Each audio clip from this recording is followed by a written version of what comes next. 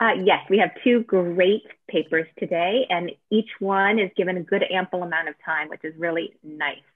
So I'll introduce our first presenter, and then after the first presenter, we can take some questions.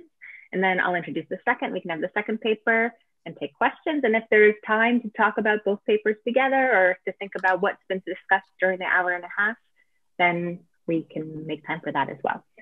So our first speaker today is Vivien Hamilton, who is Associate Professor in the Department of Humanities, Social Sciences, and the Arts, as well as the Director of the Hicks and Riggs Forum for Responsive Science and Engineering at Harvey-Mudd College. She has co-edited a collection called Inevitably Toxic: Historical Perspectives on Contamination, Exposure, and Expertise, which seems particularly relevant for what she's going to talk about today. The title of her talk today is Scientific Assurance, Dental X-rays, and the Patient Consumer. And I'll turn it over to Dr. Hamilton. So thank you so much for that introduction and for the chance to share my work today. I've spent quite a lot of time exploring the history of X-ray technology, but usually in a medical setting, looking at the development of radiology as a specialty and the use of X-rays mostly in hospitals. So over the years, I've also gathered some material about dental X-rays. And honestly, I've mostly ignored it, except for a sort of nagging sense that something really interesting and different was going on with dental X-rays. So I really appreciate this chance to pull that material together. And I look forward to hearing your thoughts and questions, since I'm still sort of working to frame these observations. So as Rachel already mentioned earlier this morning, by the 1920s, X-ray machines had become a standard feature of hospital medical care in the US, helping doctors to diagnose fractures and determine the location of foreign objects in the body. And along with radium, X-rays were also used as a therapeutic agent to treat skin conditions, cancers, and other tumors. While dentists began experimenting with X-rays right away in the late 1890s, this technology took longer to become a standard feature of dental offices. And you can see that in advertisements to dentists in dental journals in the 1920s, hoping to persuade dentists to splurge on some X-ray equipment, in this case as a Christmas present to themselves. And by the early 1930s, there was even more work to do to persuade dentists to purchase an X-ray unit or to upgrade their existing equipment, when many practices had been hit hard by the Depression. Equipment sold by the Ritter X-ray Company, based out of New York, cost about $1,000 at the time, which was equivalent to about $20,000 today. And salespeople were told that the ability to size up and approach a dentist as a buyer is useful in determining how to open the interview, how to get under his skin, you might say. Our Ritter training manual generated a list of 25 common objections that salespeople might hear from dentists unsure about buying their own X-ray machine, with the aim of coaching their employees on how to react to these different anticipated objections. And so these objections included dentists appealing to their bad finances, wanting to wait to have cash to pay for the equipment, wanting to get married first, preferring to send their X-ray work out. And as you can see from number 8 here, dentists who might just say, I don't want an X-ray machine.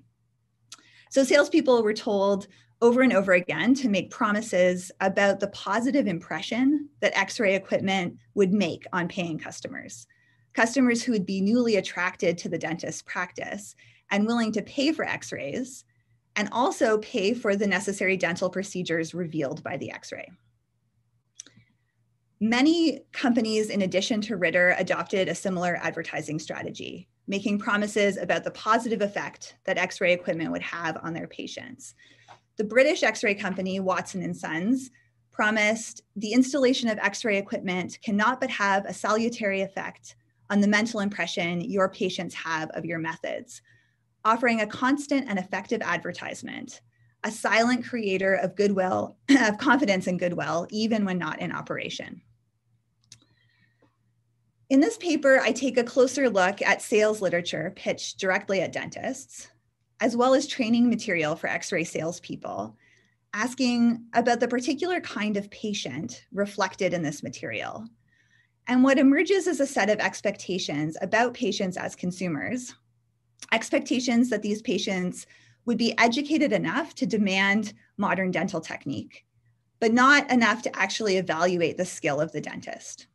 X-ray technology was expected to function as a powerful symbol of modern scientific dentistry for these patients. And in the second part of the paper, I take a closer look at the actual design of X-ray technology, asking how this imagined patient is reflected in the design of the X-ray equipment itself. And I argue there's a striking contrast between the way the patient was expected to see the dentist as an expert creator of X-ray images and the actual practice of dental radiography. Dental X-ray equipment took many of the decisions out of the hands of the dentist, and they were assured that very little skill or knowledge was actually needed to operate the machines. So while the advertising expected active, discerning customers and skilled dentists, the actual machines expect passive and compliant patients and dentists who place their trust in the equipment rather than in their own judgment. The first important feature of the imagined dental patient in these X-ray ads is their agency to choose which dentist to visit. Dentists were told that the atmosphere and environment of their dental practice was crucial to attracting and retaining paying customers. So an ad for SS White operating equipment laments that unfortunately knowledge, skill, and experience are too often judged last by a patient. They estimate a man's ability first by his surroundings, then by his personality, and his skills and training last. Fair or unfair, this method of mass approval is nevertheless a fact. In the 1930s, professional dental care was still a luxury for many people, with a display of white, healthy teeth representing a path to upward class mobility. X-ray companies promised dentists that their equipment would signal wealth and high social class and attract patients who were already wealthy or willing to pay to achieve this social uplift. Not so subtly, X-ray salespeople were coached to praise dentists on the little touch of refinement that they've placed in their office, betting that their patients have noticed the change. They promise dentists that by the introduction of X-ray work into your practice, you'll find that you will unearth a higher class of work, which will enable you to eliminate undesirables from your practice. Without an X-ray, the better class in the community will avoid your office. Now, this better class is never explicitly described in these ads, but you're going to see from the images of model patients and dentists in my slides that there's a pervasive expectation of whiteness throughout these ads. And companies further aligned dentists with these anticipated patients, acknowledging dentists' own desire for financial security. In one short story that Ritter sent out to dentists, a fictional Dr. Colby is able to finally buy Mrs. Colby a fur coat, thanks to the successful installation of a Ritter X-ray machine. In order to achieve the social uplift promised by dental care, the imagined patient wanted modern progressive dentistry, and many ads emphasize the power of their equipment to create that impression. Your equipment speaks. What will you make it say about you? The environment into which you invite your patient subtly tells whether or not you are progressive and successful. GE tells dentists that frequent use of the X-ray is one of the ways by which the public is learning to distinguish the progressive dentist. And Ritter emphasizes a dentist is accepted by his patients as being as modern as his surroundings indicate. So X-ray equipment was, of course, not the only prop in the performance of modern scientific dentistry. Stein-Grumson has analyzed ads for dental products in this period and found that by the 1920s, mentioning science became a regular feature in toothpaste ads, with dentists shown wearing white coats, looking into microscopes, or lighting Bunsen burners, signifying their alignment with scientific dentistry. Dentists were told to expect that the public regarded dentistry as an exacting science. and that the public would expect these visual displays of scientific equipment and dress. So again, the X-ray machine, even when it's not turned on, operates as part of this scientific backdrop. But just as the imagined patient was expected to demand scientific dentistry, these patients were also expected to actually know very little about the scientific principles of dentistry. And so the X-ray images themselves, even more than the equipment, become really important in testifying to the skill of the dentist. Dentists were told that patients would appreciate the accuracy of an X-ray diagnosis, as with their own eyes, they can see the conditions that need treatment. And it's only natural then that they would have greater confidence in the dentist. Confidence in a dentist who might, for instance, be recommending a course of treatment based on the shadows visible in an X-ray, something visible and tangible that the dentist could point to for a skeptical or reluctant patient. I want to pause here, though, to emphasize an important tension in the way these X-ray images are functioning, both as seemingly objective and easy proof of the state of tooth anatomy, but also reassurance of the dentist's skill and expertise. So in the quote, we can see that patients are expected to be able to see with their own eyes what's going on in the image. But in this picture, we see the dentist pointing to and explaining the X-ray to the patient. So the expert interpretation of the image is key. And this same relationship of the viewer to the X-ray image holds in many other spheres in this period. For instance, initially X-rays were brought into court cases as evidence to support eyewitness testimony, with the expectation that the X-ray simply revealed evidence about the body, and it would be straightforward for a jury to be able to interpret these images, just as though they're photographs. Increasingly, however, expert witnesses were brought in to attest to the process of making the image, which is crucial, and also to interpret the image for members of the jury. And similarly, in the medical sphere, a very early practice of allowing patients to walk away with their own medical X-rays faded fairly quickly in the early 20th century. The first radiologists insisted on their own interpretive expertise and really wanted to distinguish their practice from the commercial and recreational use of X-rays that was available to many members of the public who were, going to department stores and fairs to get their hands and feet X-rayed.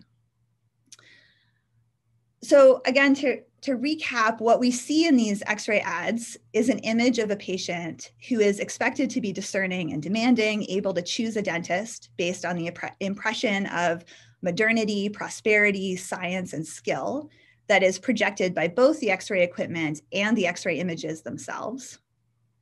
But at the same time, this was a patient not expected to be able to fully evaluate the skill of the dentist, and who is reliant on the expertise of the dentist to help make sense of X-ray evidence. And so in this next section, I want to consider how this imagined patient is actually reflected in the design of the X-ray equipment. So while the patient expected skill and expertise, the design of the equipment promised to take most decisions out of the hands of the dentist. And here Ritter is promising that because of all the fixed and stable factors of operating their machines, the resulting X-ray images are never too light or too dark, but always the proper density. One of the really prominent features of a number of dental X-ray machines, and this is, I'm calling this out because this is not a feature of hospital X-ray machines in this period, was the automatic timer, which Ritter promised would eliminate all guesswork for dentists. So dentists could just rotate the dial on the timer to the desired length of exposure, and the machine would turn off automatically when the time was up. And here we're looking at a close-up of a Victor X-ray automatic timer. And you can see on the back, there's a very handy chart that dentists could use for reference. So they could look up the time of exposure based on the area of the mouth that they were X-raying. So you can see lines for molars, upper cuspids, bicuspids, and then also the age of their patient. They could choose young patient, adult under 50, adult over 50, and then also the type of X-ray film they were using, whether it was regular or rapid film. And then also, and so, using those variables, they could find the appropriate time of exposure. And then on the last column, they could also find the recommended angle for the head of the X-ray tube. And here on an actual machine, we can see this dial that shows the angle with another helpful quick reference telling you which angle to use for different parts of the mouth. And here's another similar chart, this time on the side of a Ritter timer. And Ritter promises that there's no need to hire a specially trained graduate or any kind of specialist to operate their machine. There are no mysterious or cumbersome adjustments. Everything is charted. All that is necessary is to follow a simple routine of exposure. And dentists, they didn't even need to memorize these exposure times and angles, since these charts are printed on the machine in multiple places. So while these companies promised, again, that patients were going to experience getting an X-ray as proof of the dentist's expertise, the design of the technology required very little judgment. I think there's a similar kind of disconnect between the agency of the imagined and discerning patient as consumer and the passivity and trust expected of that patient once they sat down to be X-rayed. Ads and manuals for these dental machines are full of these kinds of images of patients patiently sitting motionless for their X-rays, holding their head in just the right way. While Ritter boasted of all the factors of operation of the machine that they had standardized, timing, voltage, angles, they don't ever mention the need to discipline the patient to maintain a particular kind of posture. The compliance of the patient is simply expected. And the extent of this necessary trust on the part of the patient is highlighted even more when we consider issues of safety. Any room with X-ray equipment was a potentially hazardous space. Patients and dentists could receive an electric shock. They could be hit by falling or unstable equipment. And of course, as soon as the X-ray machine was turned on, invisible radiation posed a danger. X-rays emanated from the tube. And if they hit certain other kinds of surfaces, they created secondary X-rays, which would then scatter in multiple directions. The effects of radiation exposure were usually not noticed immediately. Burns, hair loss, skin and blood changes could take weeks or sometimes even years to develop. By the early 1930s, these dangers were well known to doctors and to the wider public. The National Bureau of Standards published the first nationally recognized set of X-ray safety guidelines in 1931. And I've examined the production of these guidelines in greater detail in other work. Here, I just want to point out how the existence of these seemingly sure quantitative guidelines masked deep uncertainties about the actual effect of radiation on the body. At the center of the guidelines are a set of tables that show the minimum lead thickness that's needed to protect against X-rays produced at certain voltages. But what's not apparent from these quantitative guidelines is that the numbers are really just based on a kind of best guess that was developed based on observations of a number of X-ray rooms in British hospitals in the 1920s. So this was very anecdotal and kind of observational. So a number of physicists actually went around and observed the intensity of X-rays leaving tubes in X-ray rooms where the workers seemed healthy. And from those initial observations in the 20s were built these complex tables of guidelines for these lead thicknesses. Some of the uncertainty is evident in a second layer of guidelines in this handbook, which recommends that all X-ray workers have their blood monitored every few months, and also to wear a badge of X-ray film for 14 working days every 4 months to detect any stray radiation, which might be present in an X-ray space. So again, I just want to highlight that all the uncertainty that was still present in this period. And while presumably these recommendations should apply to dental offices, I haven't found any reference to them in the advertising material aimed at dentists. Instead, dentists were just sort of got this blanket assurance from Ritter that there's absolutely no danger in the use of a Ritter shockproof X-ray unit. And even in the name, you can see attention to electrical rather than radiological safety. Dentists are assured that the tube is enclosed in a lead cylinder of 1/16 inch thickness, though without knowing the voltage of the tube and without having this handy National Bureau of Standards chart in front of you, there's no way to know if that thickness is actually sufficient based on those standards. And even more, I haven't seen any advice for dentists about calming any fears their patients might have about the X-ray dangers. And in fact, the safety of the patient seems all but disregarded. Dentists are assured of their own safety, since actual exposures are really confined to the patient only, and the patient becomes the absorbing medium. So by this time, doctors had developed multiple kinds of practices for measuring a dose of X-rays. But so far, I haven't seen any attention to X-ray measurement in dental practice. Dentists are simply being asked to trust that these manufacturers have a machine that's offering a safe dose to patients and that all these safety precautions, are adequate.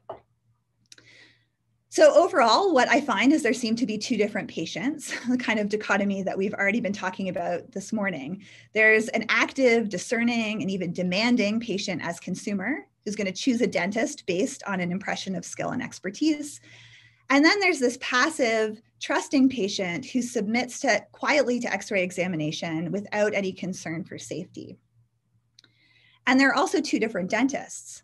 There's the one who is perceived by the patient to be performing difficult scientific dentistry, and the one expected by the X-ray manufacturers to abdicate most of that responsibility and judgment to the equipment itself.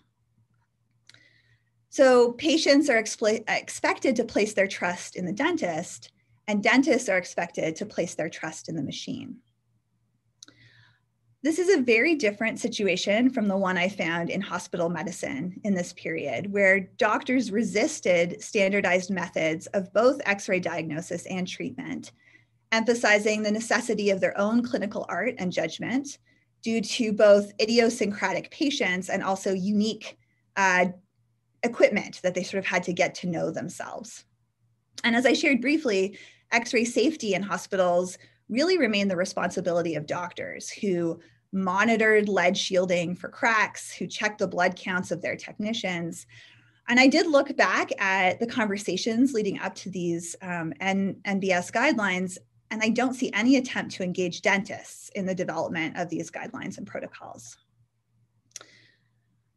So coming back then to the initial questions that I posed about the expected patient and the design of this technology, I found again that X-ray equipment emphasized easy and routine use for patients, for dentists, that it expected really pretty compliant patients. Yet X-ray equipment was also expected to be this crucial prop in the performance of scientific dentistry. And this is not to downplay the actual benefit of the kinds of diagnoses made possible with X-rays.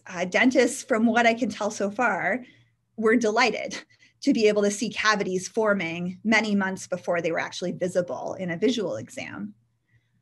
But I do think that at a time when advertising directly to patients was professionally taboo for dentists, we need to consider the important advertising work done by the equipment itself.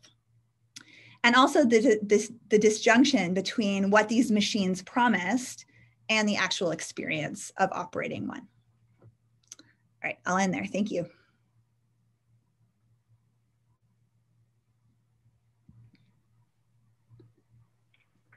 Thank you. That was excellent.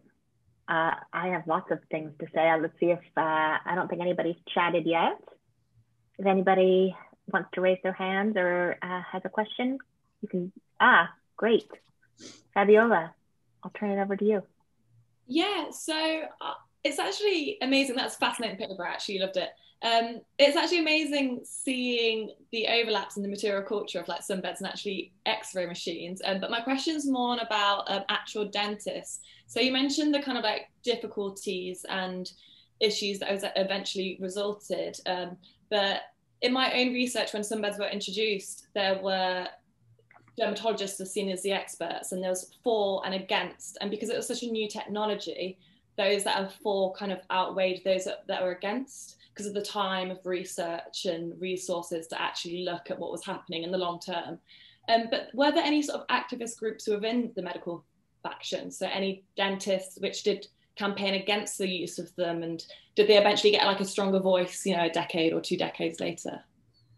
Yeah, that's a really great question. Thank you. I have to admit that the part of my research where I want to look more closely at the kind of conversation happening within, you know, dental journals and things like that, that is still ongoing. So I do, you know, all I can say is that in the 1920s, which is sort of where I've started looking at the literature, there's definitely still, I wouldn't say active resistance is what I'm finding, but just skepticism that this is necessary. So there's a lot of work that dentists who are proponents need to do to explain the benefit. And I think what's interesting from that material that I've looked at is that there's a lot more attention to explaining all of the sort of tacit and unspoken practices that are necessary to actually create a clear X-ray image. So the kind of promise that we're getting from the manufacturers that everything's very simple and straightforward doesn't really align with the actual practice of taking an X-ray. And again, right now, that material for me, though, is in the 20s, and I do need to be very careful to pay attention to changes in the X-ray equipment. So it's possible that Ritter has created an X-ray machine that is much easier to use than the machines from a decade before. But again, I guess I would just say not so much active resistance as sort of maybe reluctance to learn a new technique and or, you know, sort of attention to all of the true difficulties in learning how to do this to get an X-ray that's actually useful, you know, for dentists. Thank you. Yeah. Richard has a comment. All right, thank you, Vivien. That was great. I really appreciated that. I have more of a broader comment. I was thinking, you know, as you were talking, that you were, you know, really a part of an important shift within history of medicine, which is talking about healthcare providers' ways of knowing beyond, you know, white male physicians, right? So talking about dentists, nurses, dietitians, and, you know, sort of different ways of knowing beyond that traditional narrative. And, you know, the history of dentistry is something that historians of medicine have largely ignored. And I began thinking about this myself when I was finishing an essay or writing an essay on the death of Diamante Driver, who was, you know, the 12-year-old Black boy in Prince George's County, Maryland, who died from abscesses on his teeth that spread to his brain and caused a tumor. And so I began to think about these questions of dentistry and how, of course, dentistry evolved over time separately from medicine and, you know, eventually evolved into a separate, you know, pay structure. And as Beatrix Hoffman talks about, you know, largely evolved outside of, you know, the insurance industry that medicine was adhering to. And that structure of pay for dentistry is largely intact today. So I think that's an important part of your story as well. And also going back to Rachel's comments earlier, you know, the X-ray is a very important part of the civil rights movement as well, because it was such an important part of that Simpkins v. Cone decision in which the lack of access to X-rays and the segregated hospital in Greensboro is part of what prompted that movement for Simpkins v. Cone, which desegregated hospitals across the South and eventually across the country. So I think it's a rich conversation. I think you're hitting a number of different you know, avenues of important research. So thank you. Yeah, thank you. That's very helpful. And you know, as you saw from the talk, I only just briefly started to explore that question of who has access to these X-rays or who is expected to be this, you know, active consumer. And it's something that anyway, I'd love to talk more just to hear some, you know, suggestions and strategies for discovering that part of the story, because there's I think it's not just an invisibility of patients of color, but from some of those quotes that I had up there, like an attempt to actively exclude patients of color from dental practices that have X-ray machines. So So trying to figure out, though, what that geography looked like in terms of where these X-ray machines were showing up, what neighborhoods, which dentists had them. Yeah, thank you. It's an important part of this. Elizabeth, you have a comment. I do. It's much more pragmatic and not nearly as exciting as the last comment. But I'm a very pragmatic person and I deal with many things. And what I loved, and I have to say loved about the talk, was the fact that it's actually ongoing today in a very different way. So if you look at all the guidelines that we have, they're all produced by experts, all of whom are being paid by different companies or where they're doing research, and all their own interest is actually in it. So they're sort of manipulated in a similar way, as opposed to guidelines being written by cold-blooded government epidemiologists who just take the facts and look at them, as opposed to taking the ones that they approve of. Now, I do realize my opinion is probably more controversial than Laurie's was, but the truth is that no one is looking at it. No one is actually looking at other people. Like, and an example I could give you is there was actually the man who had actually, he's a very famous cardiologist, magnificent cardiologist, who actually had owned a patent on high sensitivity CRP. And in the Jupiter trial, in actual fact, having never looked at it, suddenly came out and said everybody should be doing CRP on people to look at their cardiac risk. So even though there was huge outrage and a lot of people were very angry with it, the truth is this system is whereby your career depends on the guidelines following your success. And so like, I just think what you did is, even though it was the 1920s and 30s, I think it just opens the door for valuation of what we say is good and what we say isn't good, when my interest is actually in it and I'm writing the guidelines. So thank you very much. It was really great. Thank you. I'm gonna get this name, Cabaret. I'm sorry if I said her name wrong. Oh, no sorry. problem. I thought that was really interesting. And so I'm a physician and an epidemiologist, and just a brief anecdote, because of course the X-ray is part of dentists in Canada remunerated through private insurance versus physicians. So I know there's a pressure there. But I remember when I was still more of my reproductive age, coming into my dentist's office and immediately being ushered to the X-ray machine. And so I just stopped the technician and said, do you want to maybe look in my mouth first? Because I don't know what evidence there is to go directly to an X-ray before you've done any form of evaluation. And so she panicked. Various other people were called, and ultimately, I don't think they did the X-ray that time, but I believe, labeled as a difficult patient, because after that, every time I came in, there was kind of a kerfuffle. So, you know, that was an informed patient coming in. And there was, I think, I don't know that if they've done studies to see that it's, you know, more helpful to just screen widely with X-rays versus doing an exam first. And in medicine, in medicine, we make all kinds of errors, but those kinds of studies are essential. So, so yeah, I think, you know, it kind of highlights some gaps by the so-called experts. So this is excellent work.